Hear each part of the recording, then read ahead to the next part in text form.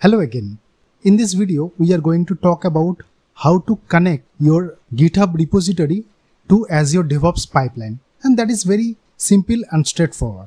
Let's directly jump into our exercise. So I have already logged into my GitHub account and this is my repository, which is DevOps YouTube. Let me log into my Azure DevOps console, which is dev.azure.com/your organization name, which is Das Learning for me. Once you are logged into Azure DevOps organization, you will be seeing all your projects. So I have only one project. I'm clicking on this project, Das Learning project. In our earlier episodes, we used directly Azure Git repos, or which is directly provided by Azure DevOps. This time we will be connecting GitHub. Now, what we want to do, we want to connect our GitHub repository to Azure DevOps Pipeline. That means I'll be having YAML files or the pipeline definitions directly in GitHub, which will trigger our pipeline in Azure DevOps. So for that, click on pipelines. Once you are into pipelines, click on new pipeline. Once you click on new pipelines, you will get a couple of options like Azure Repos Git, which we used extensively in our older episodes. This time I'll be taking GitHub. So the third option I'm going to choose, click on GitHub. So basically it will ask you to authenticate with your GitHub. So for that you need to log in with admin account of your GitHub. Click on this authorize Azure pipelines and you can check what are the things it is going to do. You can read out all of those things. But yeah, once you click on authorize, it is directly taking all the repositories which are created for my personal account, but I need to connect to the organization. And if I cannot find that organization, basically at the bottom of the screen, there is one option. You may also select a specific connection. If I click on this, now it will show two options.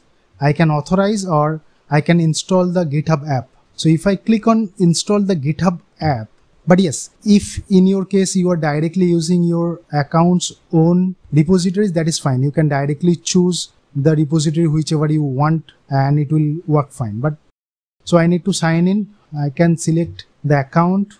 Now it is giving me two options. Now I see my organization over here. So if I click on Das Learning org, now it will show me a couple of options.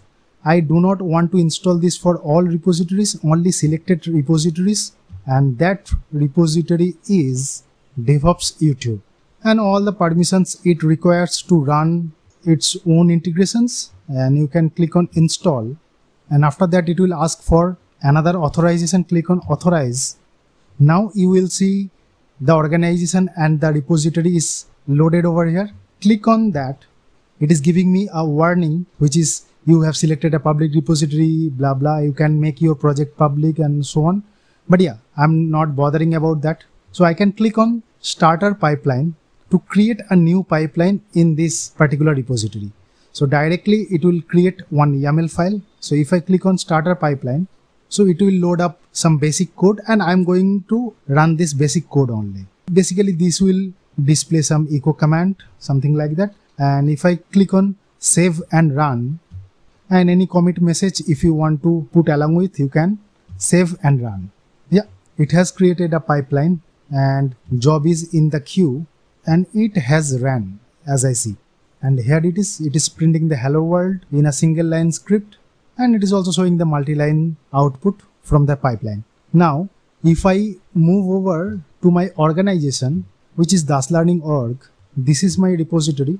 And I'll see basically one YAML pipeline is created over here directly on main branch. I've already cloned that repository locally. And let me pull the changes. And here you go. This is the file. And I can change something. Maybe I do not want the next step. And let me change this one. Okay, this is the file I'm going to execute again. And as this trigger is on main branch, that means if there is any changes or push to the main branch, it will trigger the pipeline. As simple as that. I have saved this file, git status, and modified one file. That's fine. Git add dot git commit any message. So running AZ pipeline from GitHub push, something like that, and simply git push. And as I am on the main branch, it will push to the main branch directly. Push is done. Let me check whether it has created any new run or not. So let me go to pipelines. The second pipeline is running. Oh, I've given some wrong commands maybe, but yeah, let me check. Oh, I missed the echo. So let me put echo. That was a silly mistake. And this is how DevOps works. If you do any mistake, you can run it again and pipeline will execute that. Fix echo, git push again, and it should trigger another run of that pipeline. And here it is, the new fix. Click on job. Now it is executing properly. Hello from Das Learning. You can write whatever you like. It will be executed in Azure DevOps. That's all for this video. See you in the next video. Thanks for watching.